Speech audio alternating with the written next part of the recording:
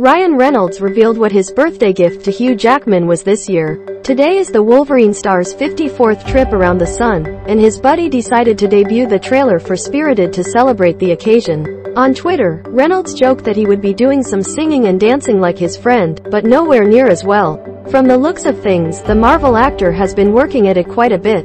That holiday film will star Will Ferrell and Octavia Spencer alongside Reynolds. Apple TV Plus seems to have a bubbling hit on their hands.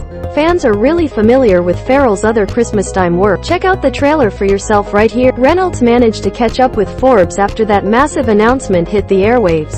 "I couldn't be more excited," he told the outlet. "I mean, especially to do it this way. Ultimately, I get to work with some of my closest friends in the world, and that doesn't happen every day working in this business. This year, I am giving you the gift of being much worse than you at singing and dancing. But at least there's Will and Octavia. I am thrilled, and I've been sitting on those couple of teasers for a few weeks now," Reynolds added. "It's one of those moments where you're hitting send or a tweet or a post. Your hand is shaking when you're messing with the zeitgeist in a way like that.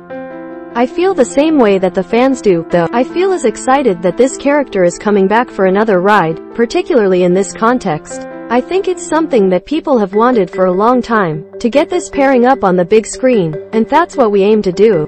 Fans all over the internet have been buzzing about the announcement since it came down. One of those massive fans, Kevin Smith, said that Jackman is the gold standard when it comes to that X-Men universe. "This is the first Deadpool under Marvel. That's why they thanked Kevin Feige in the second trailer," Smith said on his Fat Man Beyond podcast. "Talk about the stroke of brilliance in terms of its Deadpool 3. And we all love Deadpool, and we all F*** King went for Deadpool 2, more or less. You know, there's a good chance we were all gonna go for Deadpool 3, but man, if you wanna F*** King clinch that, you wanna make it a sure F*** King thing, you wanna No Way Home that SH**T, they just figured it out." He added, "Why wouldn't you pay anything to get Hugh F*** King Jackman to come back as Wolverine again? I mean, think about it, is there anybody else you could do that for who would matter that much? Of all the characters and the actors, he's the gold standard in terms of like, oh my god, this F*** is back." Do you love how Reynolds decided to unveil the gift?